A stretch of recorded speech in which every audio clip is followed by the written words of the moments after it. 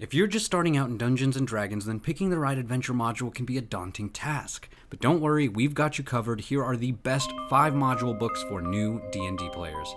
First up is Candlekeep Mysteries. This adventure book consists of 17 one-shot adventures, perfect for getting your feet wet in the world of D&D. From solving murders to exploring haunted castles, there's something for everyone in this book. The next module up is Storm King's Thunder. This is a high fantasy adventure that will take your characters on an epic journey with the small folk, aka humans, elves, dwarves, etc., in order to find a way to stop the rampaging and destruction of the giants by searching for a powerful ancient relic. The third module up today is Descent into Avernus. This is a dark adventure that is perfect for players who want to test their mettle. From battling demons to traversing the 9 layers of hell, this module will put your party to the ultimate test. In this module, you will find everything from hellish war machines, night hags, and, oh yeah, battling falling angels. This is a tough survival adventure that is well worth a try for new players who want something darker. Fourth on our list is Tales from the Yawning Portal. This book is filled with 7 iconic adventures, including classics like the Tomb of Horrors and the Sunless Citadel. If you're looking for some classic D&D action, then this is the module for you. The adventures range in difficulty, which makes it perfect for tailoring to different types of parties. Last but not least is The Lost Mine of Phandelver. This is probably the best introductory adventure for both new players and new DMs. It's a great way to learn the ropes of D&D while also getting a taste of what the game has to offer. From battling goblins to exploring an abandoned mine,